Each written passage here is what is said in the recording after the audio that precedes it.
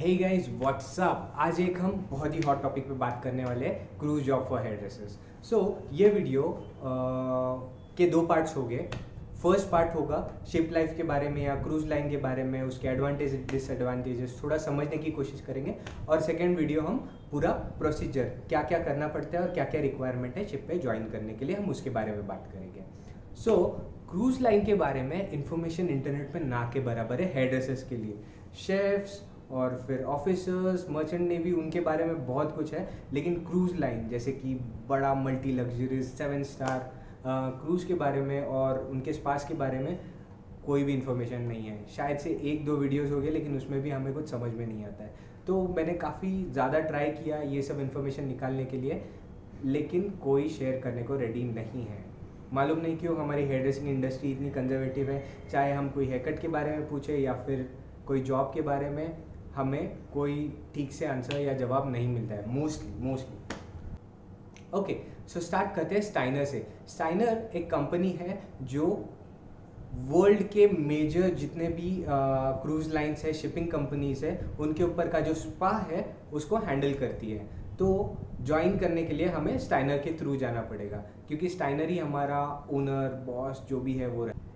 अभी हम cruise line के एडवांटेजेस देखते हैं हमारे लिए as a hair dresser. Cruise पे 3 कैटेगरीज होते हैं शिप के ऊपर। पहला होता है ऑफिसर, दूसरा होता है स्टाफ, तीसरा होता है crew member. Crew member around 70% of जितने भी वर्कर्स हैं वो क्रू में आते हैं, बाकी के 30% में ऑफिसर और स्टाफ होते हैं। तो हेयर ड्रेसर स्टाफ में आता है, ना कि क्रू में। हमारा एक लेवल ऊपर होगा। तो एडवांटेजेस, पहला एडवांटेज ये है कि हम पूरा जहाँ जहाँ वो क्रूज जा रहा है वहाँ ट्रैवल कर सकते हैं। मतलब जो भी क्रूज, जैसे कि अभी अगर दुबई में रुकता है तो आप दुबई उतर के घूम सकते हो वो पोर्ट में। जितना भी टाइम, वो एक स्पेसिफिक टाइम लिमिट होता है, वो टाइम लिमिट मतलब कस्टमर से पहले हम वापस बोर्ड पे होने चाहिए। तो हर डेस्टिनेशन पे हम बीचेस पे या जो भी सिटी है वहाँ घूम सकते हो जहाँ जहाँ क्रूज रुकेगा। सेकेंड एडवांटेज, मनी, पैसा। हम जॉब क्यों करते हैं? वैसे क्रूज में हम कॉन्ट्रैक्ट बेसिस पे काम करते हैं, जो कि 9 मंथ का कॉन्ट्रैक्ट होता है, लेकिन मनी, पैसे। तो सबसे मेन इम्पॉर्टेंट बात है कि हमारा स्टे यानी कि अकोमोडेशन, फूड, वो सब कंपनी संभालती है। मतलब स्टाइनर या फिर वो क्रूज शिप संभालती है। वहाँ पे हमें कैबिन्स दिए जाते हैं, खाने के लिए बहुत ही अच्छा खाना होता है। प्लस हम क्रू मेस में भी खा सकते हैं, एज वेल एज गेस्ट के बफे में भी खा सकते हैं, क्योंकि हम स्टाफ मेंबर है, क्रू मेंबर नहीं। क्रू मेंबर्स सिर्फ क्रू मेस में ही खा सकते हैं, लेकिन हम जैसे ऑफ टाइम में, जैसे आप जॉब करके आपके सैलून के बाहर निकलोगे तो पूरी सिटी आपकी होती है, आप कहीं पे भी जा सकते हो। तो वैसे ही आप भी क्रूज के ऊपर कहीं पे भी गेस्ट एरिया में जा सकते हो। बस आपका जो ड्रेसिंग है, मतलब जो अटायर है, वो फॉर्मल या फिर डिसेंट होना चाहिए। आप जीन्स या शॉर्ट्स पहन के नहीं जा सकते हो। तो पैसे में और एक है कि हमारा सैलरी प्योरली कमीशन बेस्ड होता है। मतलब हम जितना काम करेंगे उतना ही हमें मिलेगा। ऑन एन एवरेज एक hair dresser around $1,500 to $2,500 US dollar बनाता है। लेकिन अगर शिप पे काम नहीं है या कुछ कस्टमर्स या गेस्ट अटेंड नहीं हो रहे या फिर क्रूज का सीजन स्लैग चालू है, तभी भी आपको चिंता करने की ज़रूरत नहीं है, क्योंकि स्टाइनर मिनिमम $800 देता है। अगर आप कमीशन पे $20 भी बनाते हो पूरे मंथ में, तो भी $800 आपको मिलेगा स्टाइनर की तरफ से। वो खुद पैसा डाल के आपको देते हैं। तो एक 9 मंथ के कॉन्ट्रैक्ट में अराउंड 5,60,000 मिनिमम ला सकते हो, और ऑन एन एवरेज आप 10 से 15 लाख लेके आ सकते हो। आपके क्रूज लाइन के ऊपर डिपेंड होता है कि आप कौन से क्रूज़ पे हो। लंदन का कोई क्रूज़ है, ब्रिटिश क्रूज़ है, एशियन क्रूज़ है, मतलब बहुत सारे लाइन्स है उसके अंदर। और कैटेगरीज भी होते हैं, प्रीमियम, अल्ट्रा प्रीमियम या लग्जरी या अल्ट्रा लग्जरी। वो डिपेंड करेगा आपके अर्निंग स्टैंडर्ड्स पे। थर्ड है एक्सपीरियंस।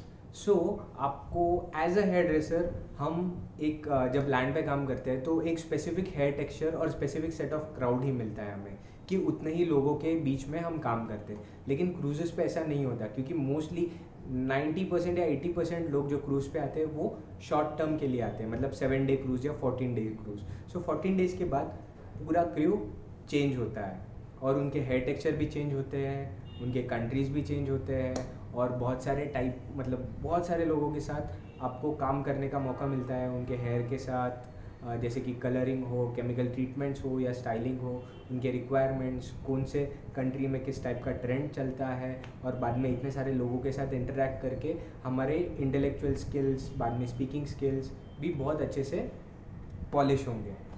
एक्सपीरियंस में जो भी हमें ट्रेनिंग मिलते हैं, जो स्टाइनर हमें देता है ट्रेनिंग, जो ऑन बोर्ड भी मिलेगा और बाद में क्रूज शिप पे जाने से पहले भी मिलेगा, वो एक बहुत ही हाई लेवल का ट्रेनिंग होता है। वो ट्रेनिंग के सर्टिफिकेट्स भी आपके रिज्यूम को काफ़ी स्ट्रॉन्ग बना सकते हैं। प्लस ये ट्रेनिंग में sexual harassment, code of conduct, बाद में सेफ्टी फायर ट्रेनिंग और बहुत सारे ट्रेनिंग्स हो गए आपके, जो कि आपके रिज्यूम को बहुत ही स्ट्रॉन्ग बनाएंगे आपके फ्यूचर जॉब एप्लीकेशन के लिए।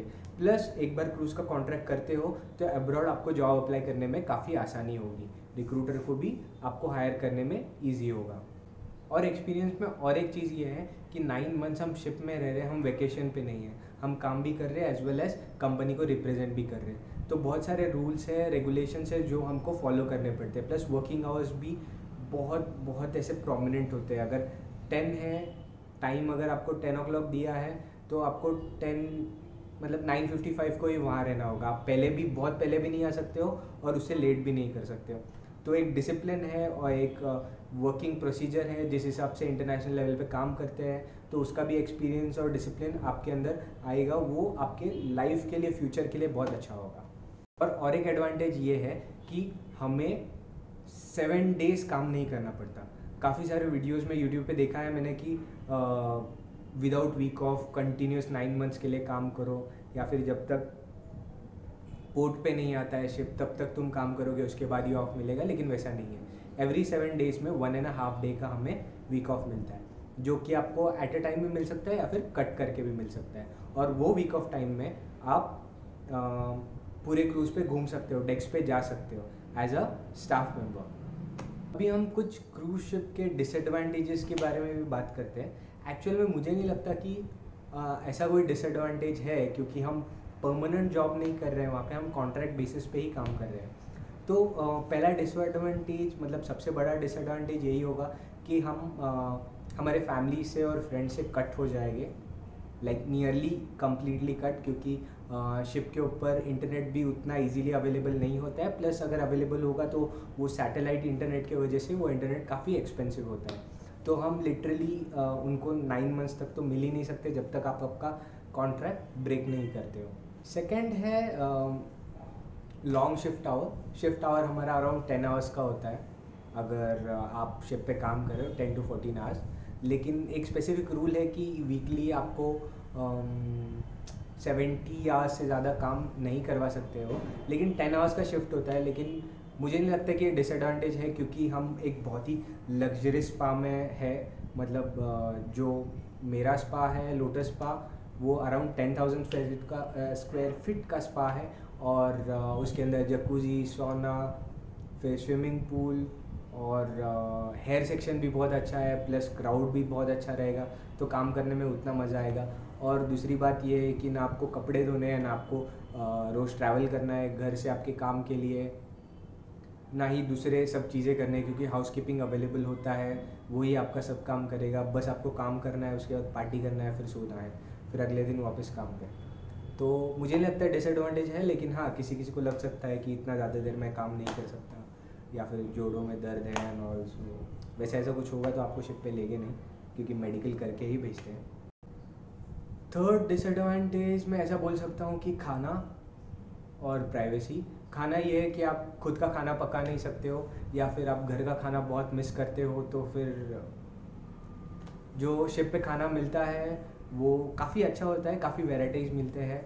और हम गेस्ट बुफे में जा सकते हैं, तो अराउंड 50 to 100 अलग अलग टाइप्स के फूड के आइटम्स भी हमें मिलेंगे खाने के लिए। लेकिन हाँ, इंडियन खाना, माँ के हाथ का खाना, दाल रोटी, वो शायद ना मिले, तो होम सिकनेस फील हो सकता है। और दूसरी चीज़ है प्राइवेसी, क्योंकि मतलब हमेशा सब जगह क्राउडेड होता है। ऐसा नहीं कि आप कहीं अकेले गार्डन में जाके बैठ गए और सारे क्रू मेंबर्स, स्टाफ मेंबर्स आपको सबको पहचानते हैं।